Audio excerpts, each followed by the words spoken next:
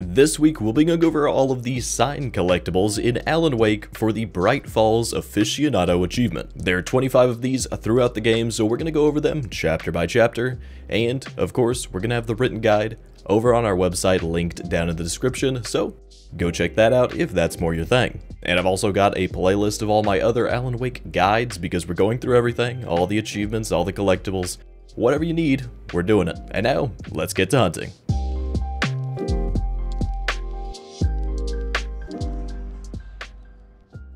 The first sign will be at the very end of the first episode. Once you're in the gas station, you can check this sign out at one of the end caps of the aisles.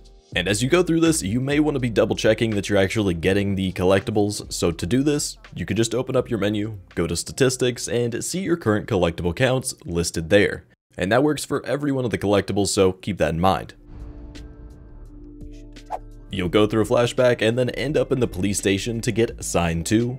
As you're making your way to the sheriff's office, you'll go through a hallway with a few missing persons posters, and you'll need to check out both the one with the 3 guys on it, as well as the one to the left of it. Sign 3 you can get once you go through the cutscene before ending up in Elderwood National Park. Once you can move again, you'll want to head over to the giant mammoth display and read the sign in front of it for Bucktooth Charlie. Later in the chapter, you can get sign 4 as you come up to a wooden bridge with a river below. Rather than heading over to the right where you're supposed to, you're going to head up to the left where it leads to a cave. At the very far back of that cave, you can check out this sign. Sign 5 will be a little bit later on. You're going to be introduced to the brute style of enemy, and come up to a large tree with a pathway through the bottom of it. Read the sign that's sitting in front of it for the Great Old One sign. Sign 6 will be even later in the episode. On your way to Lover's Peak, you'll come up to a gate where a tree fell down and mostly blocks your path. Instead of jumping over it, you're going to head to the right, and there's going to be a sign at the end near picnic table. Sign 7 will be a while into episode 3 once you're actually driving to the coal mine. You'll drive for a bit until you finally reach the outside of the mine museum. There's going to be a building in front and a mine over to the left. To the right of that mine, you're going to see 2 signs that you need to read for this. Sign 8 is later on after you pass through a graveyard area. You'll go across a bridge, and to your right you're going to have the Gray Peak Gorge sign. Sign 9 will be after you go on the cable car and fall from birds attacking you. Then you'll run up the hill to the Safe Haven light and read the sign next to it for the Cauldron Lake sign. Episode 4 will start out, and then you grab sign 10 as you follow Dr. Hartman outside. Once you go out there, you can go to the plaque on the giant sundial to read it. Sign 11 is shortly after that once you head back inside. Opposite of the main desk in the middle, you can read a sign by a door that says Creator's Dilemma. Sign 12 is also shortly after that.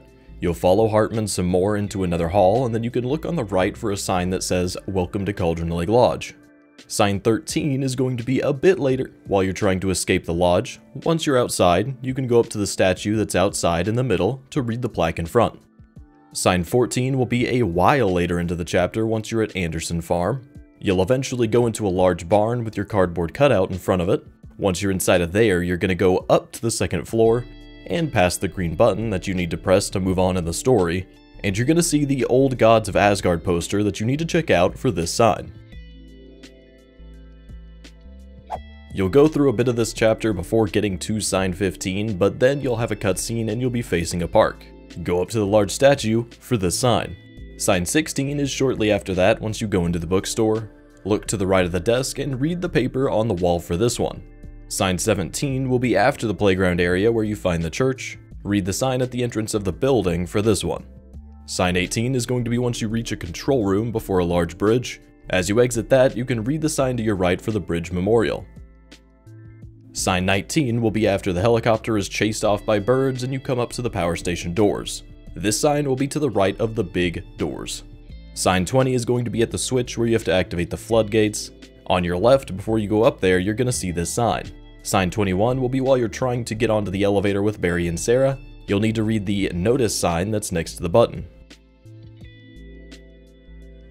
Sign 22 is going to be after you've been driving for a bit and you come up to a rest area on your right. There's going to be a big sign that says The Majestic there that you can read. Sign 23 is once you actually reach the Majestic Hotel. Enter in there and read the black sign for this one. Sign 24 will be once you drive up to the large blockade near the Larson's Gate. To the right of that gate, going up there, there's going to be a white sign that you need to read before proceeding through. And then the last sign, sign 25, is going to be at the front of the big door that you have to go through to actually enter Larson's. Just over to the left of the door, there's that sign to read. And that's going to be all of these sign collectibles in Alan Wake. If you find our guides helpful, be sure to like, subscribe, and check out this playlist with the rest of our Alan Wake guides.